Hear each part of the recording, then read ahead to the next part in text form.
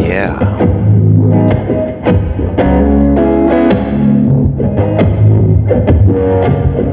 It's Monday.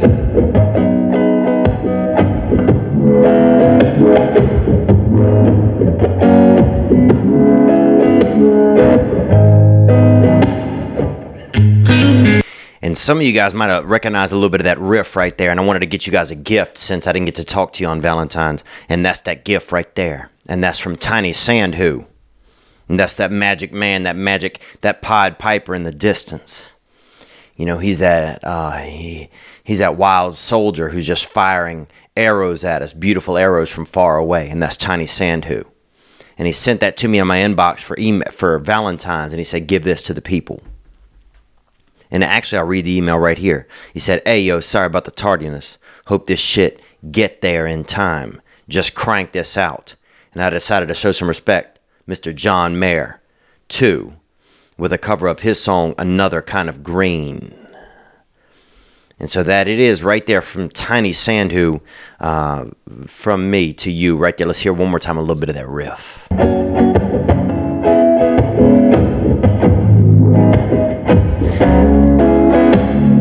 That sound, if you notice, it sounds a little bit like a pigeon trying to learn to swim a little bit. If you listen to that, you know what I'm saying? Take that vibe in as you're hearing it.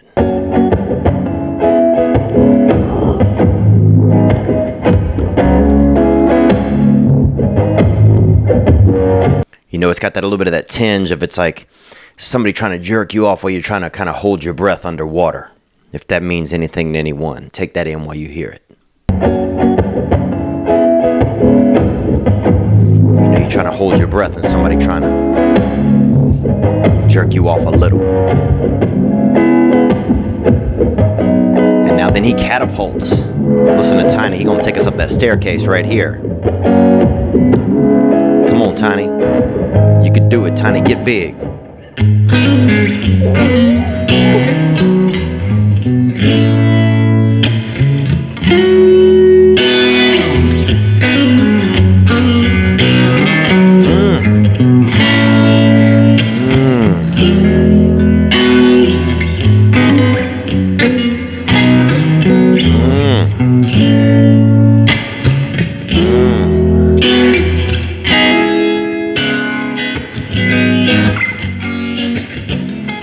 That's that Tiny Sandhu right there.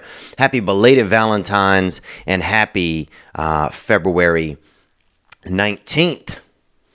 And that last riff there by Tiny, man, he just, you know, when he really blows up there at the end and he just lets it all hang out, it sounds like somebody just putting kind of just lukewarm caramel onto a baby's back. If you'll hear this one more time, take that in while you get this. There he comes in with that knife. He got that jar. And that's that creamy right there. And Tiny putting that creamy on that baby's back. Cream that baby up, boy. Put a little bit of chunky on his soft neck. He's spreading that sweet peanut butter, spreading that sweet caramel onto a baby right there. And that's that beautiful hitter right there from Tiny Sandhu. Good to be back with you guys. Sorry I didn't get a Thursday episode up, but you know what? That's how life does it. Had a crazy week. We're doing we got a pilot for Comedy Central, you know, and I'm grateful. It's a digital series. You know, they're putting us on the digital network. You know, we're going to put it out there. And it's based on the podcast, you know, so it's, you know, it's young dudes, and young women, you know, and maybe even people that's, you know, in the middle, people that's running that dual sex citizenship, people that's running both operating systems at the same time, you know, transgender. Everybody's welcome on the show, and it's, but yeah, it's like helping people get tight.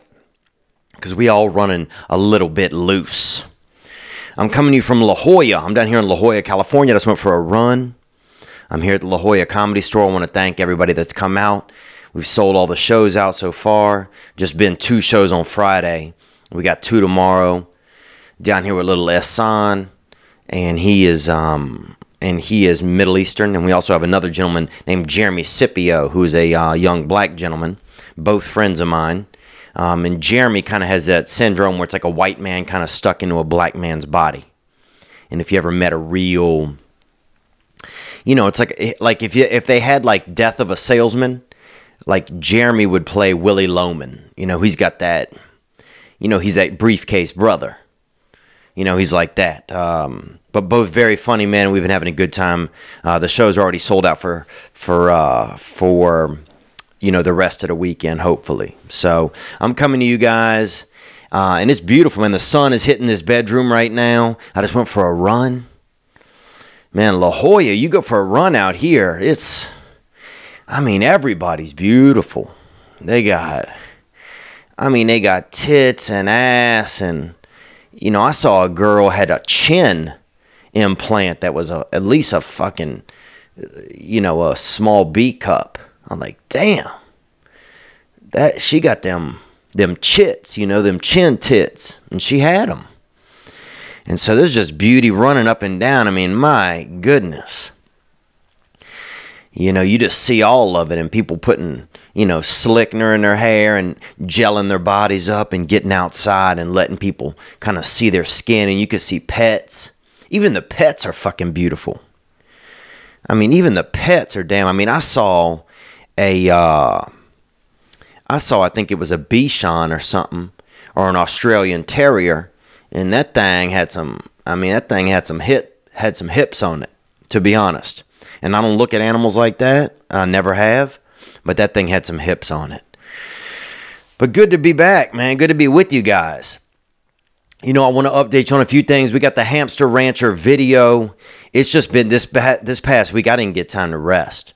I booked too many comedy sets, and I was shooting a pilot all day, each day, and then I had to take a train down here to La Jolla.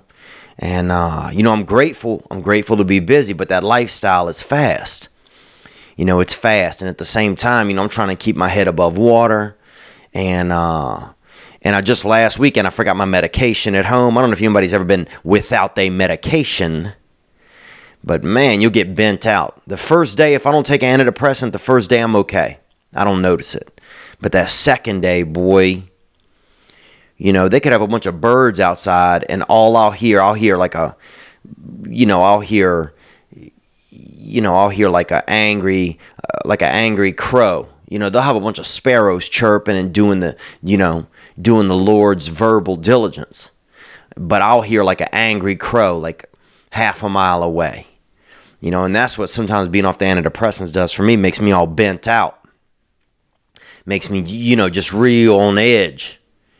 Like I'm living on, my brain is living on an inline roller skate. Those inline roller skates where the wheels are in a row? It's like my brain is riding on one of those, and it's ready to it's just wobbling. It's wobbling. But so it took me a couple days, man. I had to regroup, and I just hit that run out here. I got that 4-mile hitter in, because one of my goals this year is to get that body pump. And some people, they like that old-fashioned body pump. You outside and, putting butter on the legs and pushing, going to prison just to, be able to work out, that old school kind of shit. But I like that.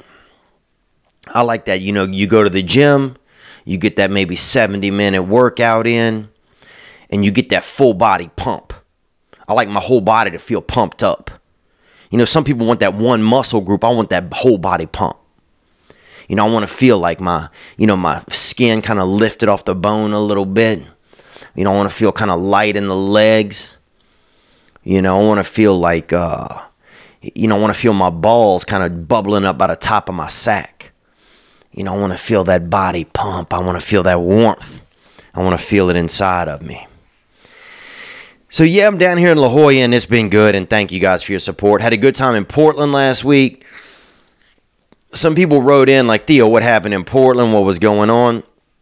And I didn't comment much on it, And then, I thought more about it, and I'm like, well, some things, I should comment on, and some things I shouldn't comment on.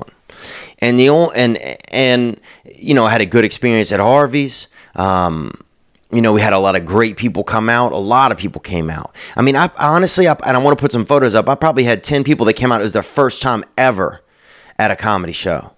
And that's pretty amazing, just to have that opportunity to be somebody's inaugural experience. But we just had an issue one night on the stage. It was I think it was the third show on Saturday or something.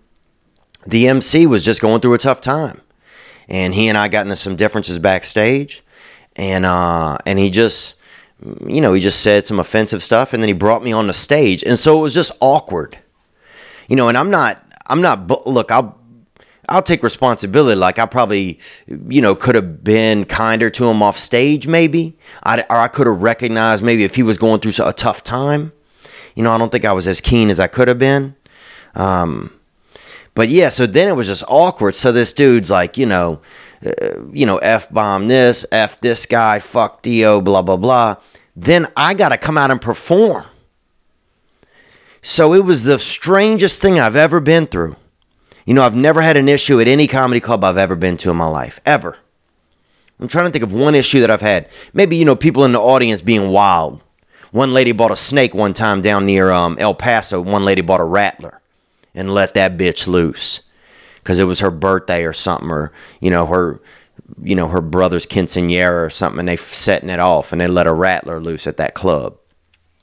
But outside of that, I've never been involved in anything at a comedy club.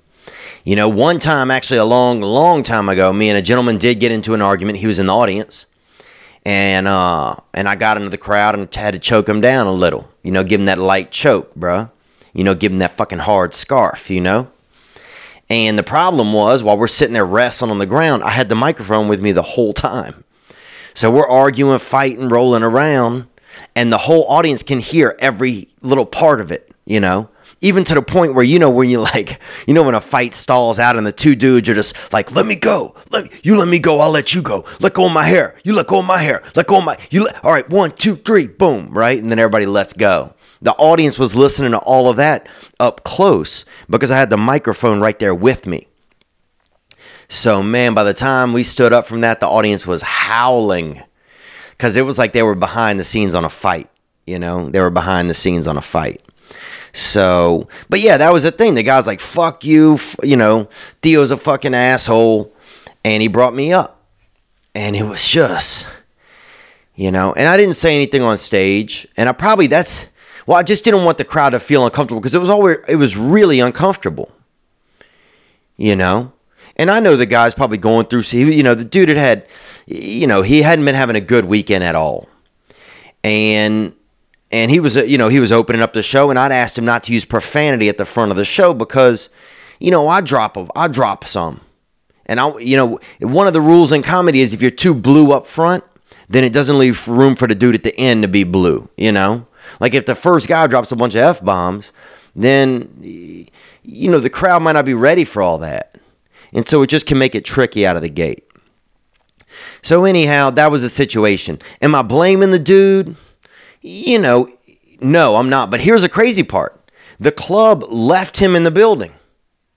So here's a dude that was like threatening me and then brings me up on stage. And then the club just is serving him booze the whole time and left him in the building. So then he brings me off stage at the end. So when I get off stage, he's coming back up. And I'm thinking, does this dude want to wrestle? Does this dude have a dagger? Is he going to try to, do we have a syringe of bleach and he's going to try to get me in the neck? Is he going to try to give me that ultimate white neck? So it was just poorly run. I will say that. And the people that booked me and everything were cool, but it was poorly run. And so I want to apologize to my fans that came out and were in an environment that they felt was poorly run. Because, I take responsibility for what my fans come out to see, A lot of my fans are my friends. So I take responsibility for what they come out to see. And if they come out to a show and the MC, the dude who's, is yelling, fuck this dude, I'll fuck him up, all of this shit. And the club's letting them stay in the building because they're not paying attention to their own stage because they just worried about whatever else. Then you know what? That's not It's not a fair way to treat somebody. And it's not a fair way to treat audience members. And I feel like at that point, I'm like, and I'm not whining about it. You know, it's like, you know, the dude was going through a tough time. I get it, man. We all go through tough stuff, you know. And I'm not even generally mad at the guy. I'm really not. You know, I've been there. You know, I've had a lot of anger. You know, and I'll admit I had some part in it. I probably could have handled myself a little bit better with the guy. You know, recognize he was going through things. But the club that leaves a dude in there, that wasn't cool. It wasn't cool. So outside of that, I think most of the people that came out, we had a great experience. You know, and that was that. But everybody's been asking. And so, you know, I wanted to comment on it. I'm not saying don't go back to the club. I'm not saying that they're not a good place. But I'll say that it was the most awkward experience I've ever had at a club over the weekend. I will say that, you know. Anyhow, what else, man? Let's get into what else. I got that body pumping. And I'm down here in La Jolla. You know, one of the things that happened to me sometimes, this used to happen a lot when I was on the road. You know, you'll get a couple of Muppets that'll reach out trying to catch that meat, you know. You know, you get some ladies you haven't talked to in a while and they hollering at daddy. They see daddy's name on a sign, they dropping, you know, a text, you know. Remember this? I met you, you know, 6 years ago behind the Mexican grill. You know, remember this? You know, you used to know my girl Janet. You know, we met up by you know, we all went over to the park and we're on a swing set drinking liquor. You remember this? You know, it's like, you got to fend some of that off. You know, I notice as I get in this zone, I got to get a little more focused on my shows, man. You know, now when I was a little bit younger, I'd be out there, you know, and, you know, a lot of these ladies whistling at this meat. And a lot of ladies trying to catch this hit of ham in their jaw. But now I'm trying to stay focused. I got my eye on the prize. And I just put an orange slice in my mouth. And I'm sorry, I know people don't like to hear people eat. But I just put a beautiful little orange slice in my mouth. And goddamn, that thing was beautiful. I mean, I love oranges. Now, some of y'all know, my brother used to eat a lot of oranges when we were children. And I strongly remember watching him eat oranges. And I just remember thinking, man, that boy, he's got it made, you know. Because you know, I was in the environment where, like, one of your siblings would go off and get something and then bring it back just for them. Nobody was bringing back 2 oranges. So you'd be like, damn, this motherfucker got an orange, huh? It'd be Christmas and you're like, damn, look at this bitch with that Christmas orange. And you'd watch him eat that thing. And you'd watch him, you know, rip into the shell of that thing, that orange shell, and just see some of that skeet just fly out that orange, you know? And that's just the Lord's backwash flying out of that thing. I'm just saying, oh man, you try to catch it in your mouth in the air because you knew that was all you were going to get. And you sit there and watch your sibling eat something thinking maybe they give you that last piece. You remember that? Be like, damn, he down to 2 slices left on this orange. Oh, I know one of these gotta be for me. And fucking nothing, bro. Nothing, man. Those are the old days, man. Those were the old days. But yeah, what else, man? I'm down here in La Jolla. It's beautiful. If you haven't been to La Jolla and you want to go to a good place, a lot of people come out to Los Angeles and stuff to, you know, do holidays. Get that La Jolla in. This thing's fire, man. This thing is fire. And, you know, I didn't chime in over Valentine's, and I just want to express my love, man. Thank you guys. Thank you guys for all your love and support. You know, we had a call come in about Valentine's. We're going to get into that. We're also going to get into, we had a call come in from, you know, somebody considering adult sexual prostitution, maybe light prostitution, service work. We're going to get into that. We're going to discuss what state would win if all the states went to war, which could happen. Which state's going to win it all? That's what I want to know. And I got some ideas, and I know you guys do too. Some of you guys hit the hotline. And as always, if you have any thoughts or comments from this week's episode, you can hit the hotline 985-664-9503 and comment on whatever we have going on. I want to let you guys know that's it. Let's go, man. Let's get into it. This was a call that we had come in about Valentine's. Here we go. Theo, it's your boy Scotty J down in West Palm. Scotty J down in West Palm. And I have spent time down in West Palm. And last time I was there, I won about $800 at the casino there, at the Hard Rock Casino. And also, one of the first girls I ever met off of Tinder, I met down there in West Palm.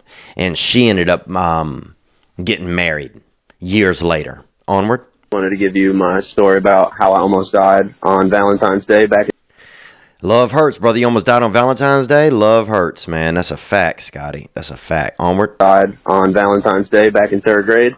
So I was getting a piggyback ride for one of my homies in school. This bigger black kid named Jason. Whoa. And right there, I'm going to stop you, man. I mean, piggyback ride, probably the least safest form of travel after Greyhound bus. You got Greyhound bus, and then I think you go to piggyback ride. You know, it's like, you know, you got Greyhound bus and you go to piggyback ride, man. So this is already out the gate. It's dangerous. You riding on a brother. Onward. I said let go. He didn't hear me. I let my hands go. He didn't let my legs go, and I smacked the ever-living shit out of my head. The only thing I remember much of that day is waking up in the nurse's office and then them telling me to ride my bike home. Okay, already got a couple issues in his Valentine's story. First of all, he heard you. He heard you say don't. He heard you say let go. He didn't want to let go, man. Because the funnest thing to do when you're young is to have your boy struggle. And if he can, you know, suddenly he giving you that reverse wheelbarrow, you know? He giving you that dirty dancer. You know, where he's just holding you, you know, he got your legs up behind his rear waist and he's dragging your hair along the ground. You know, he's giving you that free salon visit. He's just dragging your hair through the dirt. And next thing you know, your head hit the ground and you end up in a nursing office. Onward. My brother told me I nearly I hit every garbage can on our street. And when I got home, I couldn't really speak much English. It sounded like a little bit of gibberish. And I couldn't open my hand to take the Advil from my mom. So she rushed me to the hospital. And when I got there, I threw up everywhere immediately walking in. And they took me right back and took care of me. So I guess the moral of the story would be, if you got to go to the emergency room, throw up as soon as you walk in. They got no choice but to take you. It's not a bad thought. Puke as you enter. I mean, that could work for a lot of places. You know, your stepmother's house, your aunt-in-law, any of those places, man. Puke as you enter. So, yeah, man. I mean, honestly, it don't sound like that fucking bad, dude. You know, people get murdered on Valentine's. People come home and find their spouse getting, you know, holed out by a big brother, you know? So, I don't know if this is that bad of a circumstance. You know, you hurt your head in 3rd grade, brother. I mean, I appreciate the call.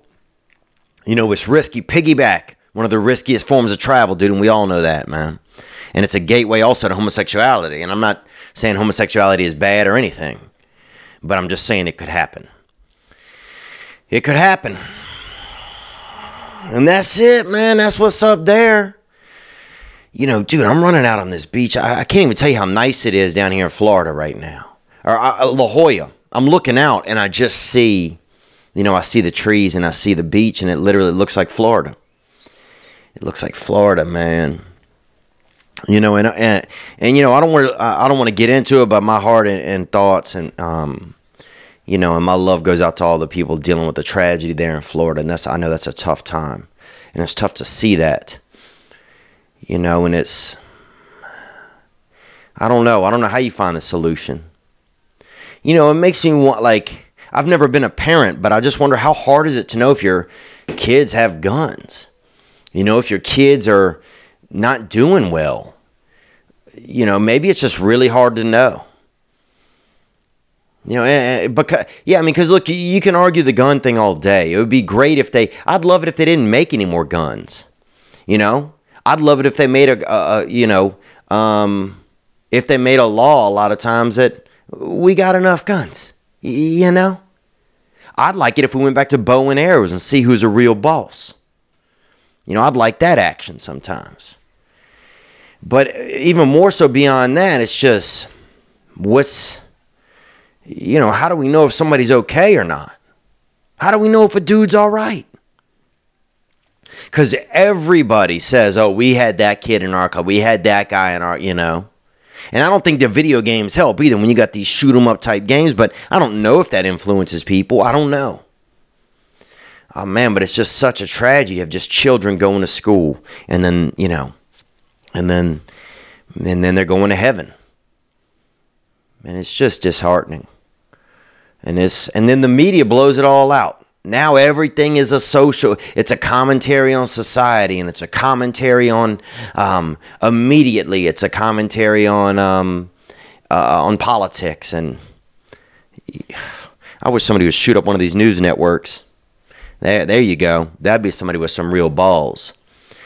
But I feel horrible. Because imagine, a lot of these parents, they probably feel, as much as they don't want to, they probably feel some sadness also for the shooter. For the kid. Because obviously something was wrong with him. Obviously he was hurting. And I'm sure as a parent, you just don't want to see any child hurt.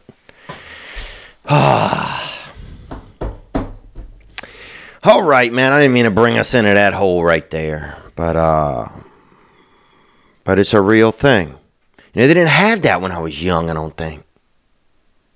I mean, they had kids do guns. They had one of my friends was playing Russian roulette. His brother was playing Russian roulette and accidentally killed himself.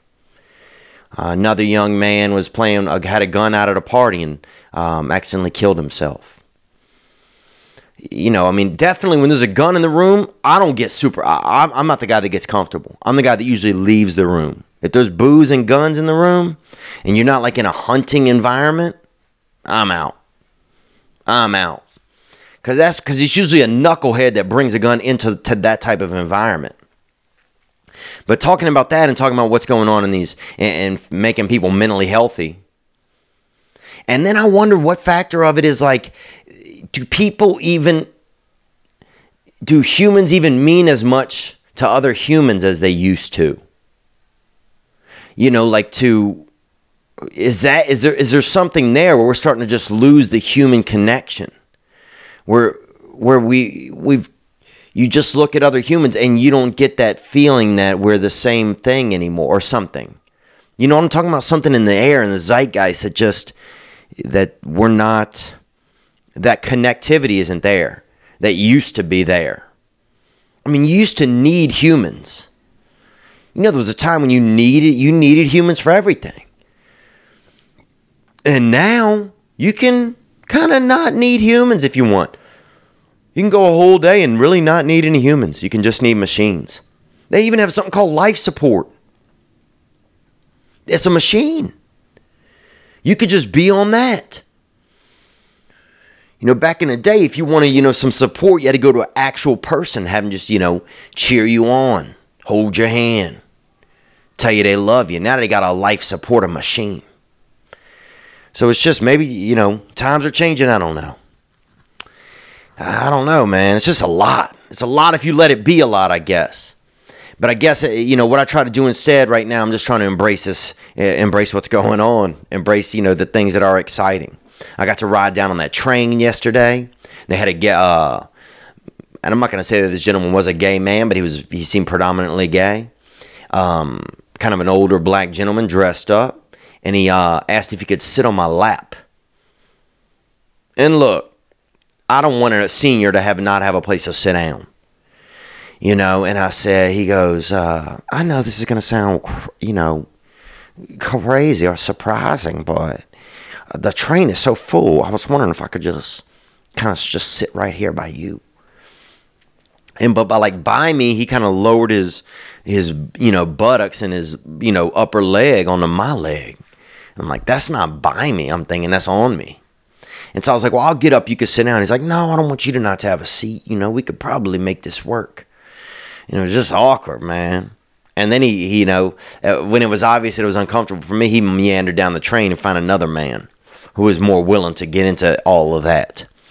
And I mean, but it was a nice ride. It was a good ride. It was a good ride. So let's talk about this, man. Let's talk about if America was, because people are getting separated. You got to keep them separated. That's starting to happen. Because places are so different. Places live by different ideals and what means something to them. Things are getting separated. And I don't blame it. I don't think that the congruency that a lot of, there's this whole agenda kind of thing that pushes this, we're all equals, we're all the same, but it's not the reality. It's not the reality. And I think there's people that just want that. I think there's some people that believe in that, and they believe that in that because their perspective of the world is that we are all the same, and everything in their little world, it makes sense. And then I think there's other people, it's like, that's not what's going on. It's a great idea, but that's not what's going on. And I think people are, kind of getting back to or finding things that make them, will start to take pride in things that are more local. There's been more local news has been watched in the past year. Did you know that? And that hasn't been the case for probably 10 years. I'm sure it's been on the decline, maybe 20.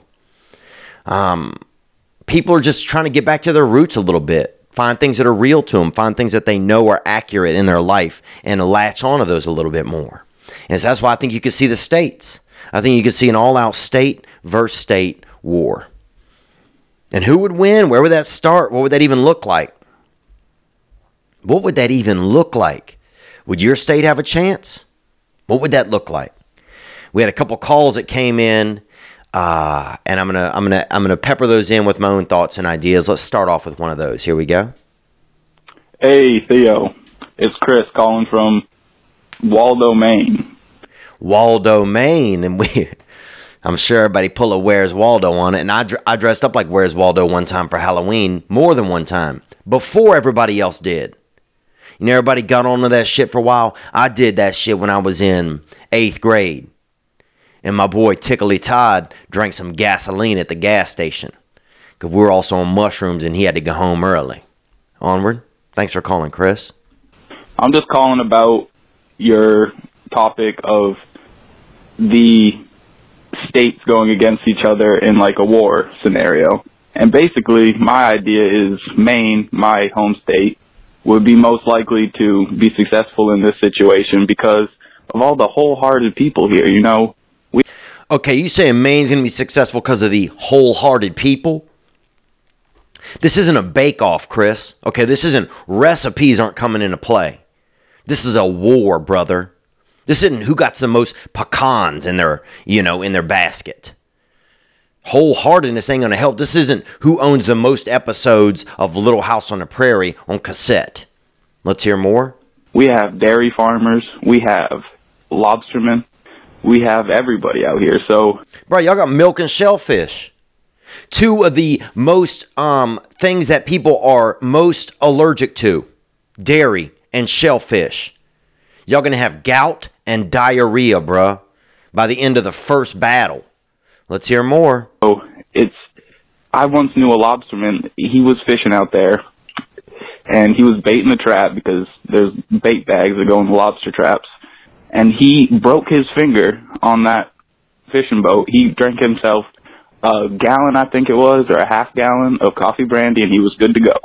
It's their medicine out here. So you give our war force a little bit of coffee brandy, some half and half milk from our strong dairy farmers, and I think, honestly, we would succeed. Succeed at what? Succeed at seasickness? You just named one man who broke his finger trying to fish. So I got to say, out of the gate, Maine would be out. I've been up to Maine. It's a lot of people growing their own weed, arguing with the cops. And the cops are also at home growing their own weed. Okay, I spent some time off Islesboro Island out there, John Travolta country. Went and we had dinner with Kirstie Alley one time when I was a child. A friend of mine knew her. And I tried to finger bang a chick in an attic out there who I was in love with, and also hit a bat with like a vampire, not a vampire bat, but like a regular American bat with a tennis racket. So I've been through some shit out there. You know, Maine is just a bunch of unfinished houses, a lot of rainwater. I mean, it's good people. You got the Black Bears. That's y'all's state mascot for the state, for the college, University of Maine, I think. But I'm going to say this. I don't think you guys get out of that bracket. Out of that northeastern bracket, no way. You guys would probably, y'all would escape to Canada out of the gate. I'm going to say that for Maine. You know, New Hampshire's right there with you guys. I think New Hampshire, I think most of y'all's force would probably be, I'm guessing, wholehearted lesbians. You know, you want to talk about wholehearted, I'm talking about that vitamin D, 100% milk fat lesbians. That would be a lot of that workforce, that war force out of New Hampshire. And I think that hamp right there I mean, here's the thing that Maine does have, though. Maine has a lot of people that are used to living in the woods. So you'd have that kind of militia style. But y'all are a lot of vegans, dude. A lot of people up there eating raspberries and, you know, cultivated scabs, you know, just bad granola. I don't think y'all going to have the energy to withstand. Y'all know about a lot of roots and stuff like that, so you could live in the woods for a while. So I'd say this, Maine would beat New Hampshire. I think you guys would probably struggle against Vermont. And Vermont and New Hampshire, let's be honest, they're really just the same thing to people. Okay, I know that, New Hampshire, I think, is John Irving country. He wrote a lot of those books, Cider House Rules. You know, you got a lot of wrestlers and a lot of rich kids up there going to private schools and stuff like that. But the truth is, that's a great white north. A lot of people hopped up on syrup, sucking on trees, smoking dope. You know, you got the basketball team up there, the Catamounts. I don't think that's going to help. You know, they're super pale, way pale. You know, people look like they're allergic to the sun. I don't think anybody makes it out of that bracket. Now, I think then you get over to Massachusetts. And I think Connecticut would get their ass kicked by Rhode Island. I'm going to go with that if we're starting in this northeast bracket. Connecticut doesn't have a shot. Connecticut's a lot of, you know, rich people. A lot of people from New York and stuff hiding their money out in Connecticut. They got these really fancy homes. They got these rolling hills outside of Hartford. You know, you got the British out there. It's basically British. It's a lot of people trying to pretend that they're not British, and they do look British. They got these little rock walls outside of their houses. It's fancy. It's richy rich. A lot of covered bridges out there. So I'll say this. Connecticut could stand back in these homes and protect themselves with some long-range weaponry. But let me say this, man. You get some boys out of Hartford. You give them a little bit of gas money. They take over that countryside, I think. And then they're going to, but Providence, I think, will whoop everybody's ass. Providence is wild. Providence is wild. I mean, I saw a dude one time in Providence. He was shaving, right? And he was thirsty. He cut his tongue with his razor and just took a sip of blood for his own thirst. And that's Providence. I saw a dude one time eat a paper bag, man, with mustard on the outside of it. Spicy mustard. And that's lunch. That ain't lunch to me, but that was lunch to him. And that's Providence out there. You know, people eating paperworks. So I think you probably have, you'd have Rhode Island sneak in, but there's just, you know, they might take Connecticut, but Massachusetts is going to take all of that. Massachusetts has them wild alcoholic boys out there in Amherst. A lot of alcoholism. You got Boston, these Patriot fans, and then what's going to happen? You can have New York. And New York City, man, it's not the same as it used to be. Let's be honest. You want to talk about a place that's low-key, secretly as gentrified as possible? We're talking about Manhattan. It's a lot of mookity-mooks over there, a lot of high rent. You know, Alphabet City down there on the Lower East Side is the only place you can even get a fucking good gram of dope or anything, or heroin, or even, you know, you can catch some good hookers or something here and there if you want it. But outside of that, New York City's, man, overall, it's not what it used to be. Now, you get out into the burbs, you got some stuff happening. You know, Williamsburg, Brooklyn, those people probably aren't going to fight. This ain't like the Newsies back in the day when Christian Bale and the boys would argue over, the price of newspapers and what was being printed. These dudes nowadays, a lot of soft cats out there. So you can have a lot of dudes saying, Williamsburg, like you'll read in Williamsburg, the graffiti in the bathroom, you'll read Derek sucks dick, but only if he's okay with it. You know, you read shit like that, you're like, what? Who cares? It's just supposed to say Derek sucks dick. You know, it's not real. Nobody even knows who Derek is. It's not a real thing. It's graffiti. But they'll be trying to make too much peace. They'll be trying to make too much peace in a war. They won't realize it's called a war. And they'll be trying to do all this peace stuff and wear all these fancy sneakers. And I think New York is taken out. I think New York is taken out. New York City, I think they get taken out, though, by the real hitters. Rochester, Buffalo, Albany.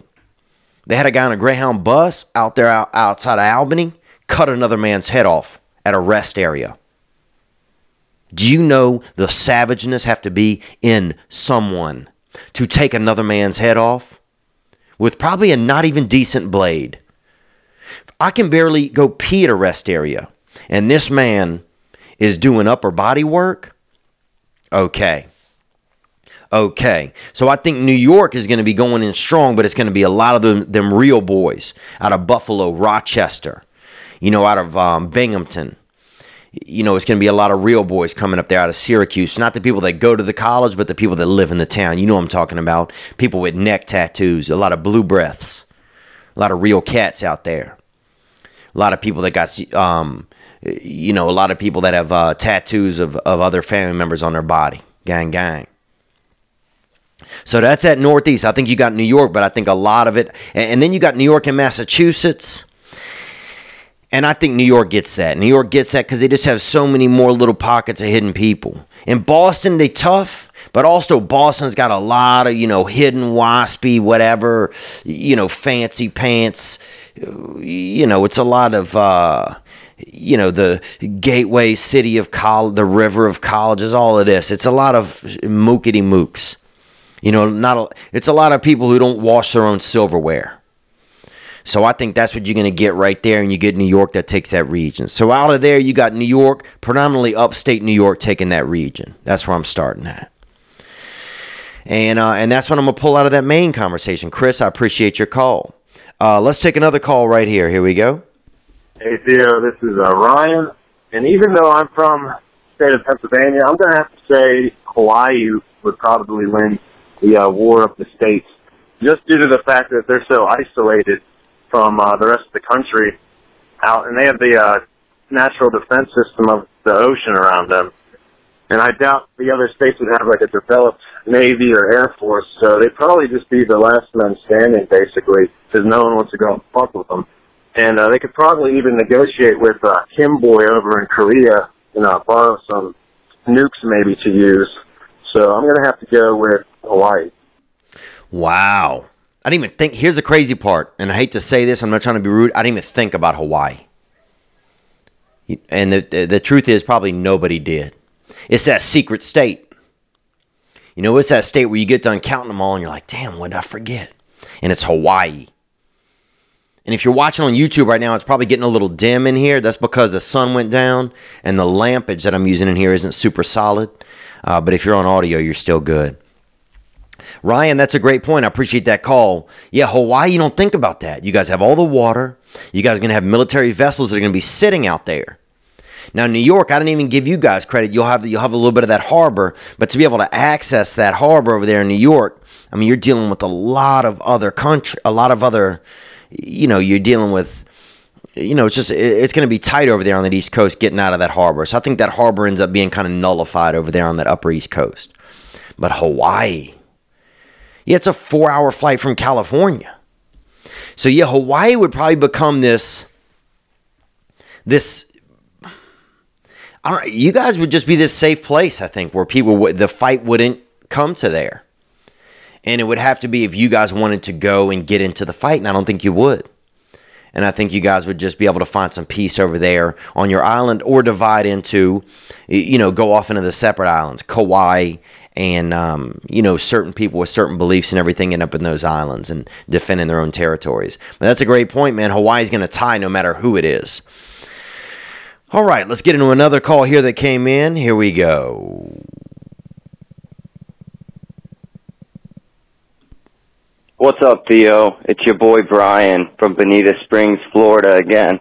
Hey, Brian, thanks for calling in from Bonita Springs. And I've been down there one time. I don't remember what I was doing, but I also remember trying to make love to a woman that worked at what was that place called? It was a bakery. Baker's Rack? I'm not sure. Onward. Man, I'm calling about if all the states started fighting each other in a war. Man, I want to say Florida would win, but we're out here sleeping. A lot of people, they're on them pills out here. So I really don't think Florida would even be in the top 20. Oh, yeah, that's dilaudid country. You get out there in the mid-Florida, man, you don't even know. The candy machine got opioids in it. You know, you give a kid a nickel and he comes back, he come back with a little handful of cinnamon opioids. So, yeah, I think you do deal with some of that over there. Onward, let's hear more of your call. I think Texas would have to win. And you know that's true. They got all them guns out there. Most of the people there are probably drunk on at least 16 beers.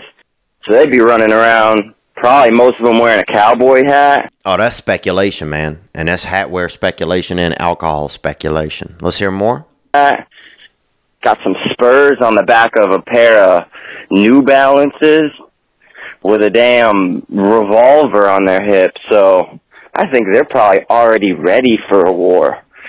Now, I'll agree with you there that I think I wouldn't be surprised if Texas might already be ready. Let's look at that southeast region. Let's take that into account really quick. Okay, so Florida, you think you guys might be too pilled up. But you have all those bays and outlets to water. You have all that water access. I think there would be a lot of interstate war in Florida before. That's the problem. Some of these states aren't on the same page enough. People from Miami, they're all going to leave and go back to whatever original country that they, came from, pretty much. Tampa, I mean, that's pirate country. So a lot of them are going to get their boats out and be ready to rock. So you can have that Navy right there out of Tampa. Orlando, those people are all going to fly back to their original states, because they're all down there they're all just Instagram and Disney. And then you'll have Jacksonville. Jacksonville's a bunch of hardheads. And I think a lot of Jacksonville, they might roll up to Atlanta and Georgia and join up with Atlanta. So I think you'd have North Florida versus South Florida. And who's going to win that one? I mean, you have a lot of guns. Actually, from Pensacola to Jacksonville, I think you have a lot of guns. And I think a lot of those people might join forces. Now, Miami, if you've seen the first 48, they got a lot of guns in Miami. So I think Florida would implode. You would have too many people fighting amongst themselves. I think a lot of these northern cities, Pensacola, Panama City Beach, Tallahassee, Jacksonville, they would probably move off to join other cities. They'd move off to join Atlanta. They'd move off to join Mobile. And also some over to New Orleans. I think you'd have Tampa a fleet would leave, planning to go attack, but they would probably start drinking. A lot of Buccaneers fans, they got that cannon. And next thing you know, they would end up in New Orleans and join up with Louisiana. So Louisiana is going to have a little bit of an increased force. All right, now you got Atlanta. And a lot of this is where a lot of Civil War battles were fought. So you're going to have a lot of nostalgia. You're going to have a lot of people selling Civil War II artifacts and autograph posters. Tonight speaking at the bar, we got the great-great-grandson of Robert E. Lee, or, we're playing Glory tonight and everybody come watch. It's a fundraiser. You can have a lot of that. Now, Nashville's pretty split. It's like liberal and conservative. So I think in places like that, you can have a lot of, dissension within the ranks. People that want to fight, people that don't. And it's going to be tough to really put together a good militia in some of those places. Alabama, those people are going to go have guns. I have a brother-in-law from Alabama, and he had on underwear one night, and he said, "How many guns do you think I have on me?" And he was wearing just underwear. And this man was bodily unattractive. He had kind of cute ears a little bit, but bodily unattractive. And he had 2 guns on his person at the time. So that's what's going on there. That's gun country. Mississippi ain't gonna do shit, man. No disrespect, but they can't even win an SEC title, really. So they're not gonna make it pop. Atlanta could turn up. But Atlanta, if racial tension starts, I don't know if that's going to happen. If racial tension starts in Georgia between black and white, then it might get weird. If people are able to band together, then Georgia could be a real force. South Carolina, North Carolina, they would fight each other. And I think that they would cancel each other out.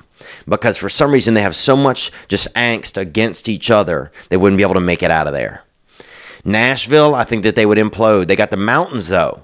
So when you got those mountains, that gives you a really high, that high ground is crucial. And that's what's going to help Arkansas. But Arkansas, I think, they're still trying to get a lot of, I don't think, they're still trying to figure out who's family and who isn't family. And there's still too many domestic disputes over there. I think that they would end up fighting each other more. So coming out of that South, I think you're going to have New Orleans down there. But they're having so much fun down in New Orleans. A lot of the gunplay down there, a lot of the crime there is black on black. So you'd have to really, band together and get a good, black and white militia to band together, I think, for Louisiana to have a good shot. But I think Georgia is going to be your power player, Georgia or Alabama, coming out of that southeast region. And maybe Tennessee, but, I just don't know. Now, Texas, then we get over to Texas, and I'll tell you straight up, Texas is used to defending a border out of the gate. So they're going to have that ability out of the gate. Texas is used to defending a border. So they already have all that experience. Bang, bang. So that's going to be huge. Texas is a lot of hard-working, show-up men. And I don't care what ethnicity or anything, that shit doesn't matter as much in Texas. In Texas, it's about do your shit or get the fuck out of here. And so I think they're going to bring that style of play to this war. And I think out of the gate, that's going to whoop Louisiana's ass. They'll whoop Arkansas. There's actually a town called Texarkana, which is Texas, Arkansas, Louisiana. It's the corner of all three. And that town would just be called Texas Town because they're going to whoop ass. New Mexico, a lot of those people might head back to regular Mexico out of fear. So I think you got Texas going to whoop ass around there. Oklahoma's a lot of bad boys. And it's a lot of Native American people. So that, that's, you're going to be dodging bullets and ducking arrows. That's going to be hard to do. But I think Texas does that. I think Texas really, really does that. Now, over to this West Coast, and you got Arizona, Las Vegas. Dude, Las Vegas, they're going to take all that money and run off. They're going to be gone. Nobody's defending that place. Nobody's even from there. Everybody's out of Nevada. Utah, they're going to be praying for everything to work out for everyone. And I think we will all need that. So I'm hopeful that they'll do that. Arizona, a fifth of that state is probably illegal, or maybe a 12th or something. And I'm not saying that to offend anybody. I used to live in Tucson, Arizona. I had a lot of friends there that were not legal citizens. So, whatever. But I think a lot of that group's going to leave. I don't think they're going to be able to hold it down.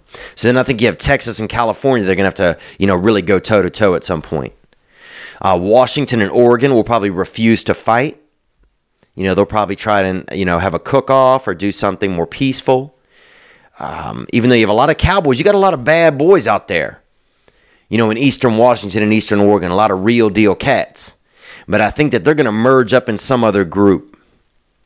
And they might band together out there in the hills of Idaho.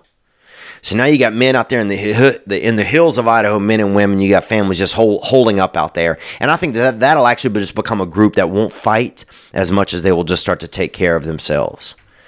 But then Texas is going to want a piece of California. Just because everybody wants a piece of it, but they're the closest ones.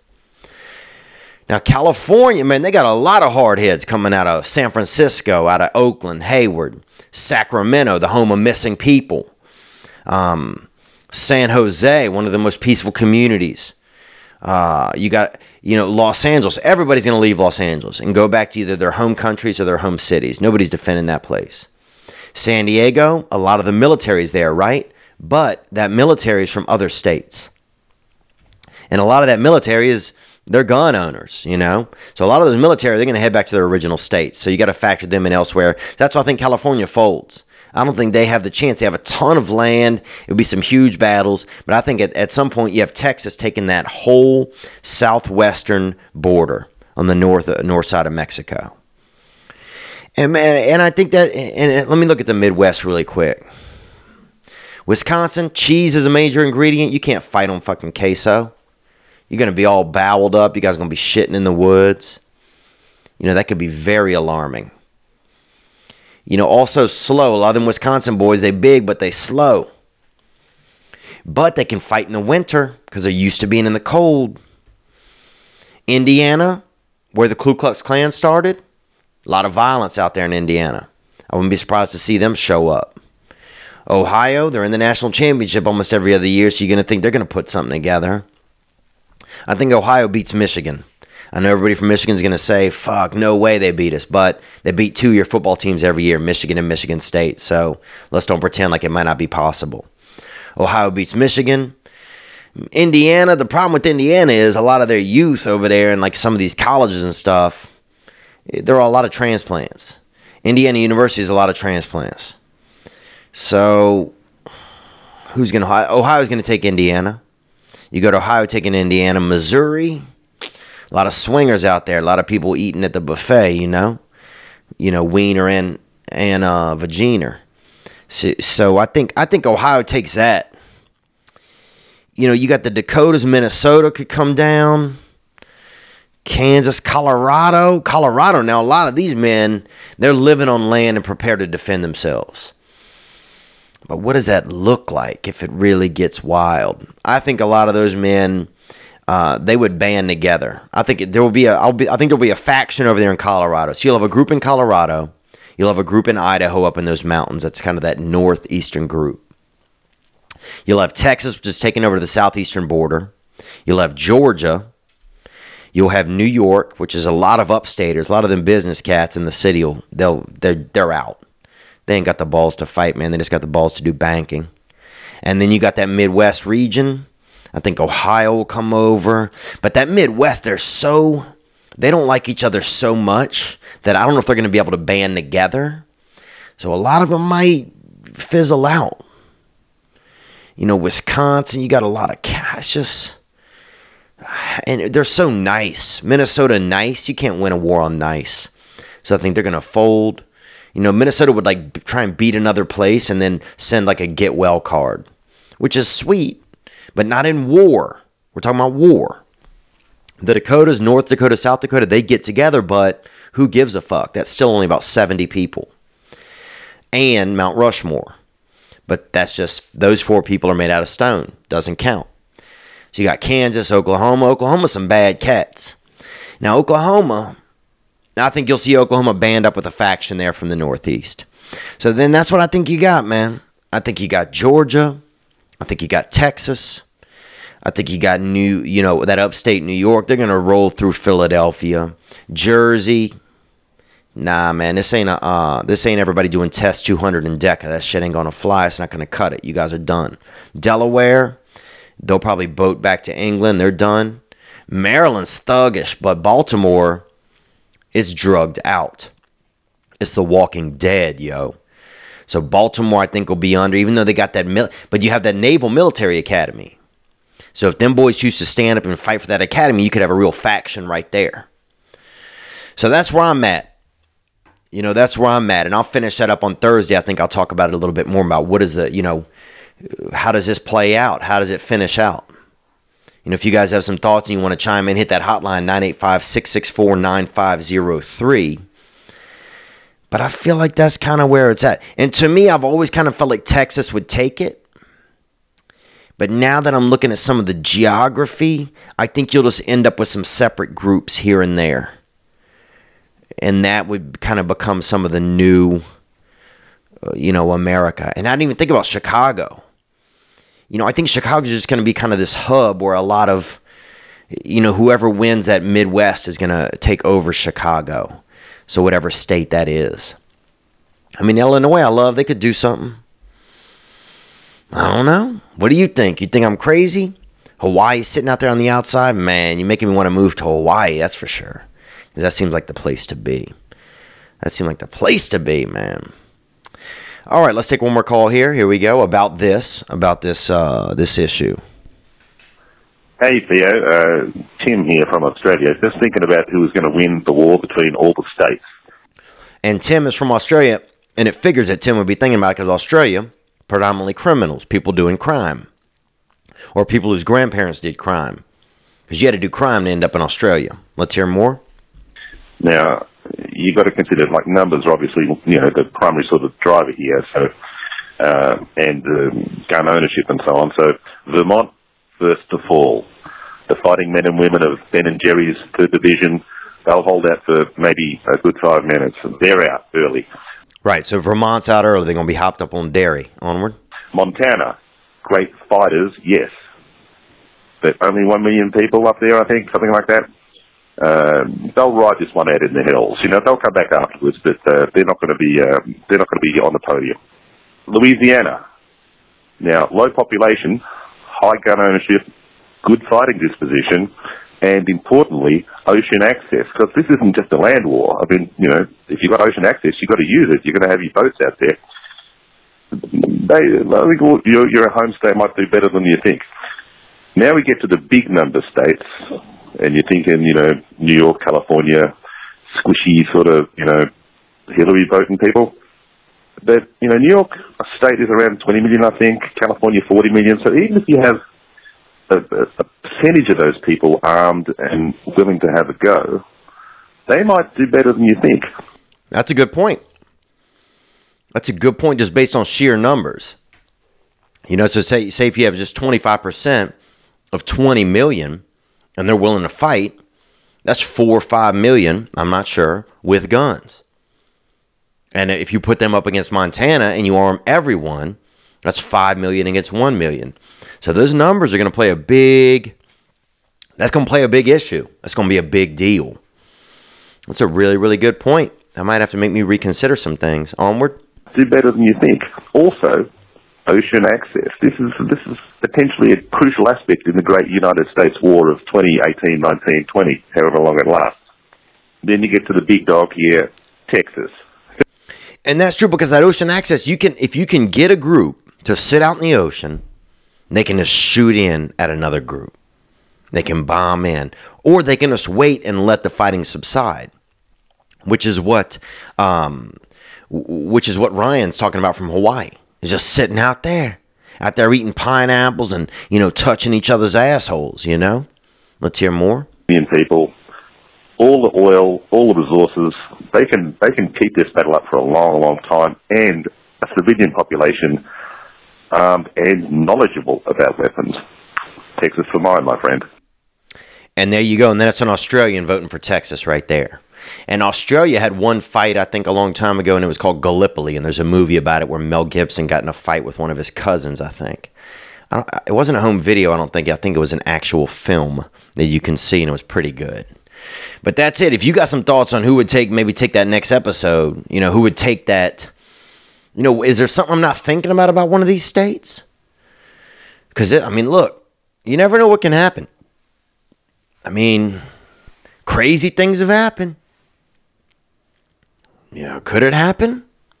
And that's another thing. Do you think there could be a state war looming? Am I crazy? Are you crazy? Hit that hotline, man, 985-664-9503.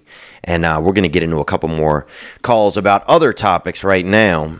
Some people called in.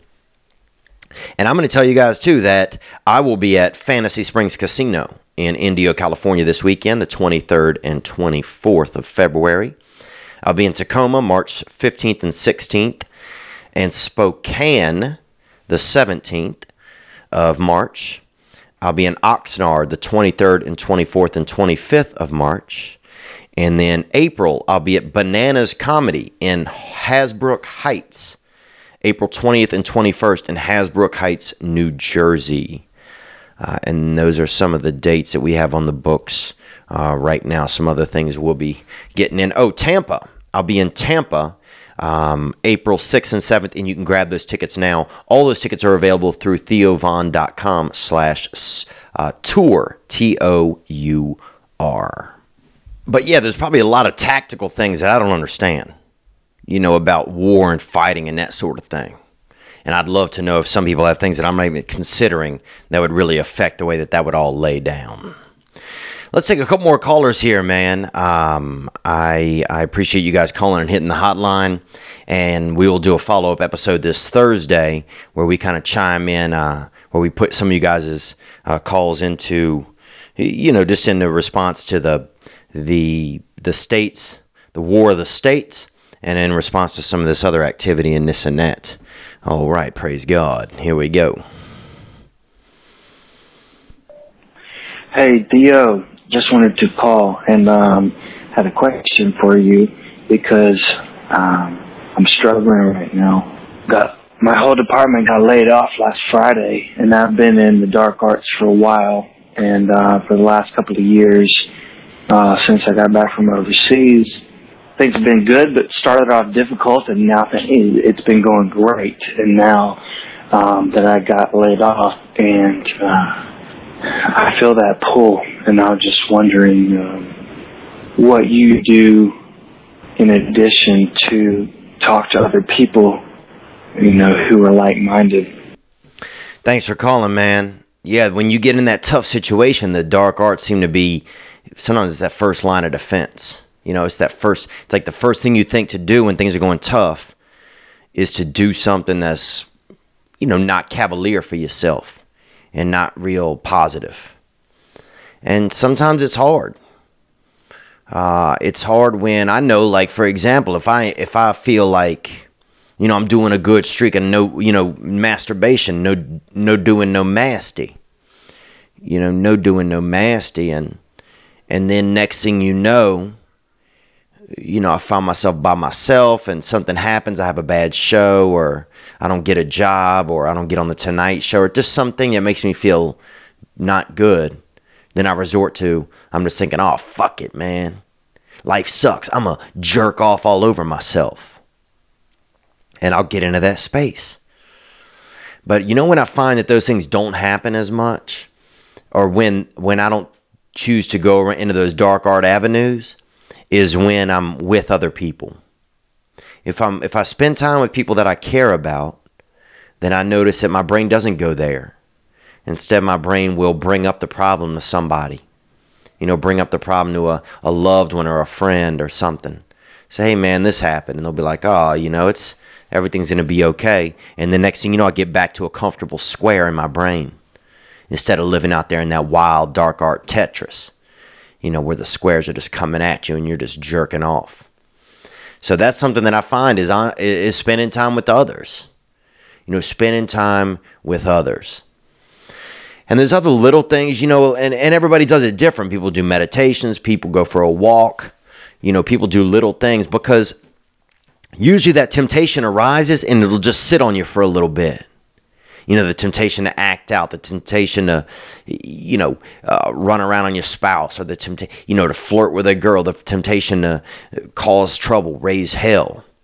That pull, that little pull inside of you. Oh, things didn't go well, I'm going to get fucked up. This didn't happen, I'm going to buy a couple grams of cocaine and fucking race rats out there outside of the city limits where you legally can. I'm going to make them choices. But that's just like about 30 seconds or 90 seconds that pull is there. And if you can ride out and you don't give in to that initial pull, usually things are fine. Usually you can get through it and get back to your regular brain. And your regular brain is, it sounds like one that's doing pretty good. Like you've had some good things going for yourself since you got back from service. But I appreciate your service, man, and I appreciate you calling in, Austin. Let's go another call right here. Here we go. Hey, Theo. I kind of needed your input or opinion on the fact that I've been basically propositioned by wealthy men to enter in some sort of like relationship. Even before I turned 18, this has been going on, and I recently moved to LA. Okay, so you got wealthy men throwing them bucks for them fucks. You got wealthy men offering that booty cash. They're trying to swipe that card between your ass cheeks. And it's popular, especially out here in Los Angeles. I think a lot of men also, there's this whole new side of that, where a lot of men are just in fear of being with a woman where there isn't a transaction, because then there's no clear terms of what's going on.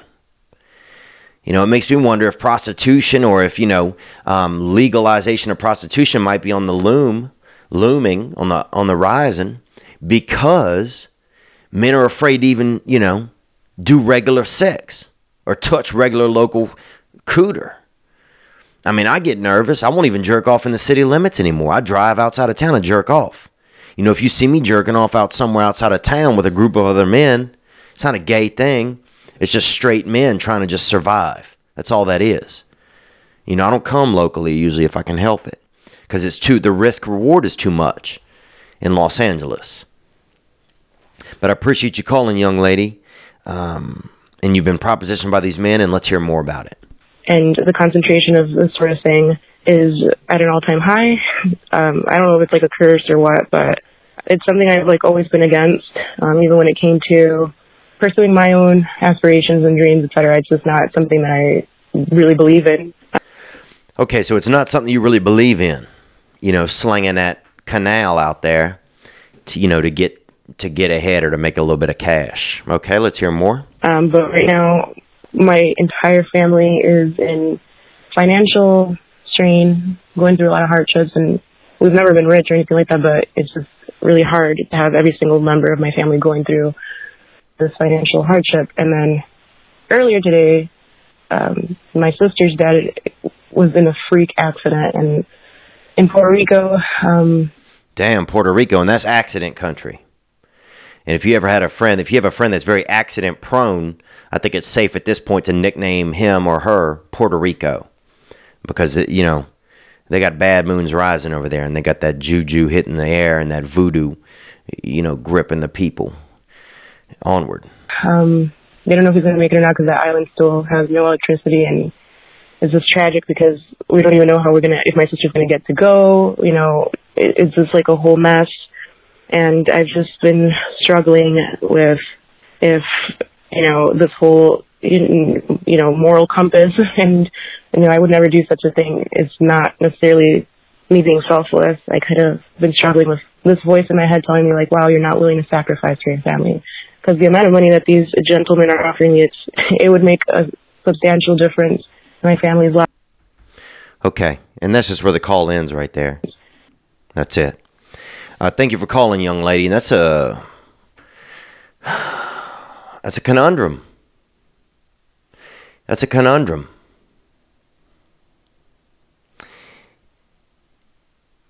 You know, I mean, my first thought is no. My first thought is no, you don't do that. But that, I think, is also an old idea. You know, I think it's, you know, I never had that. You know, I got that decent dick, but I never had anything that people really wanted real heartily, and they was coming to pay for it. I never had that pay for dick. I've just had that, you know, get it when they get it dick. And sex is a commodity. It's one of the biggest commodities out there.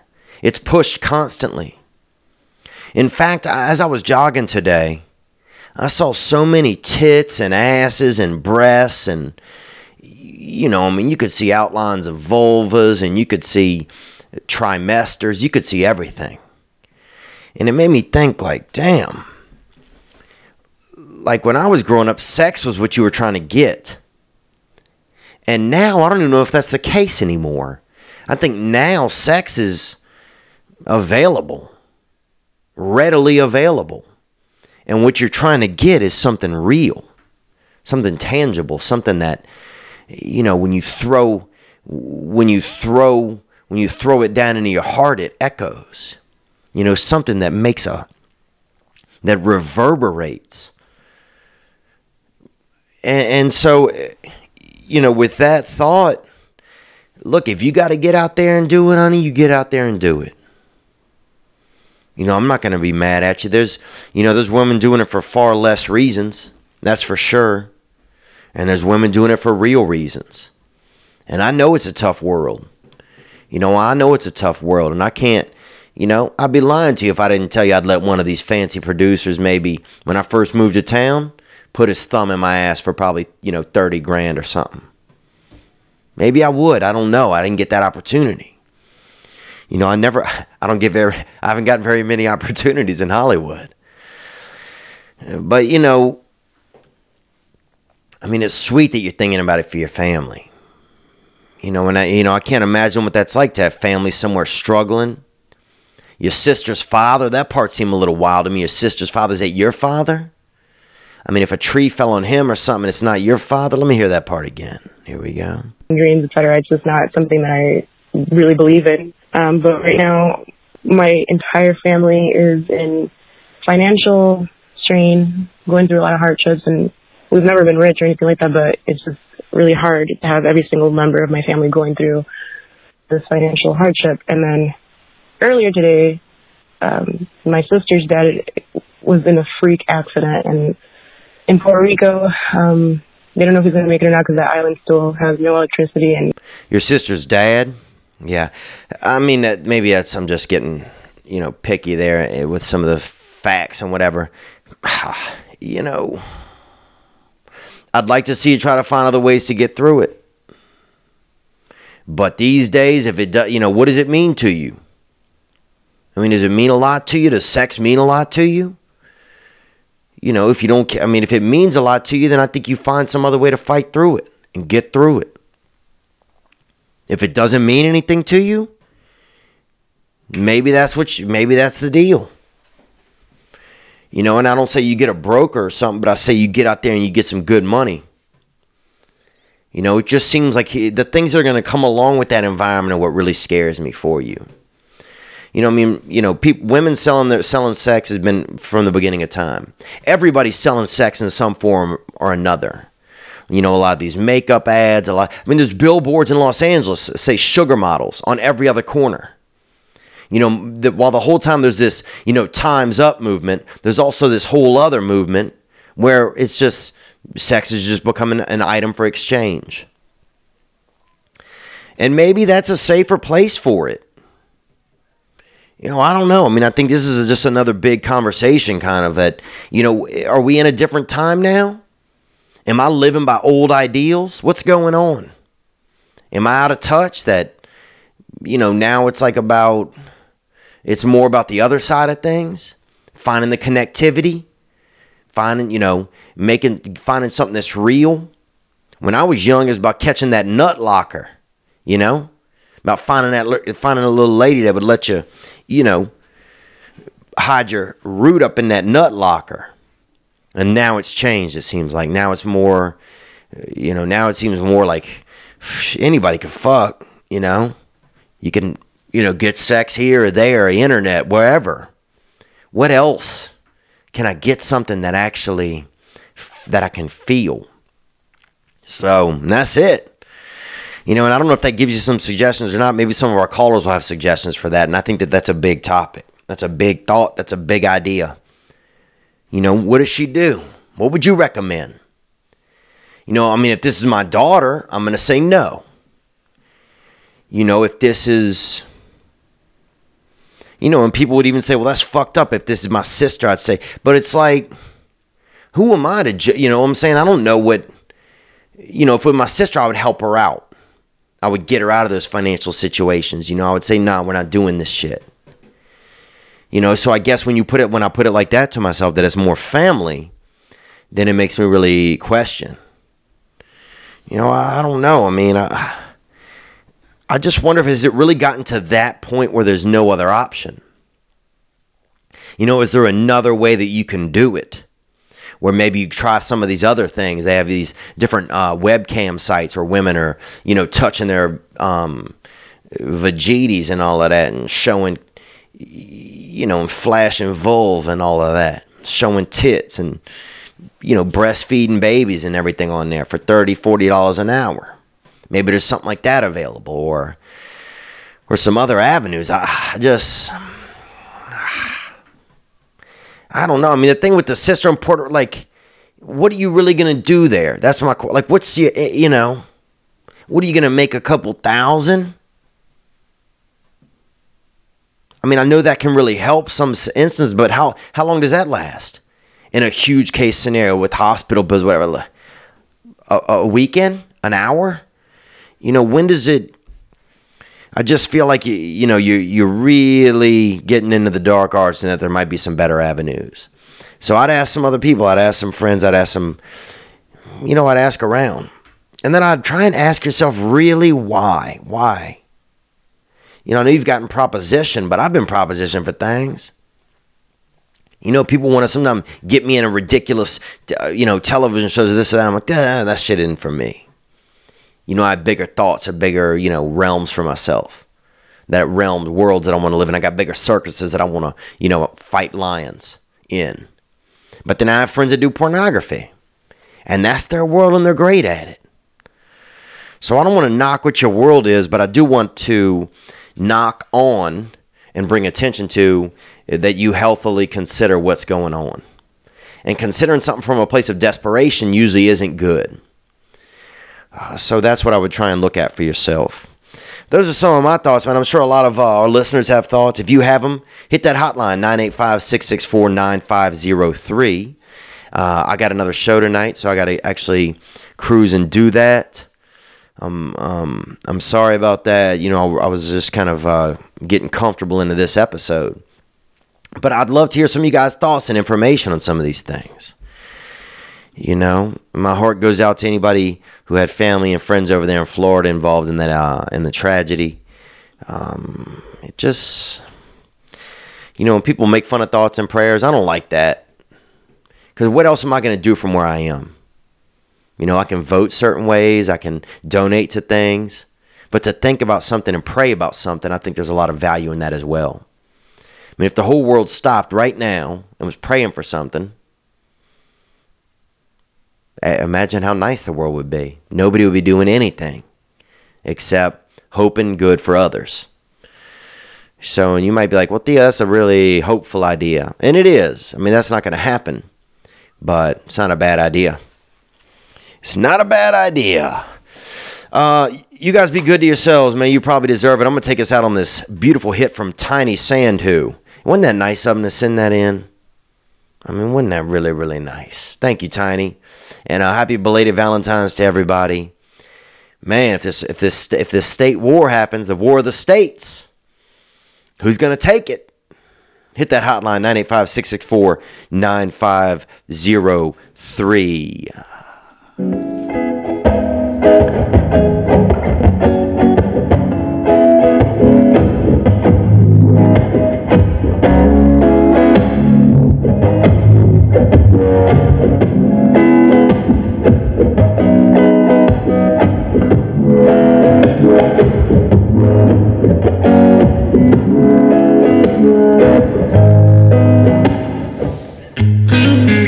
There's that flip. Get that caramel out for that baby back.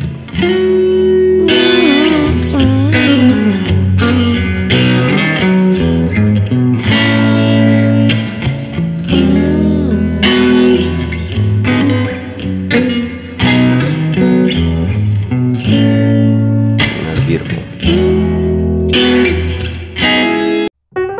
This past weekend,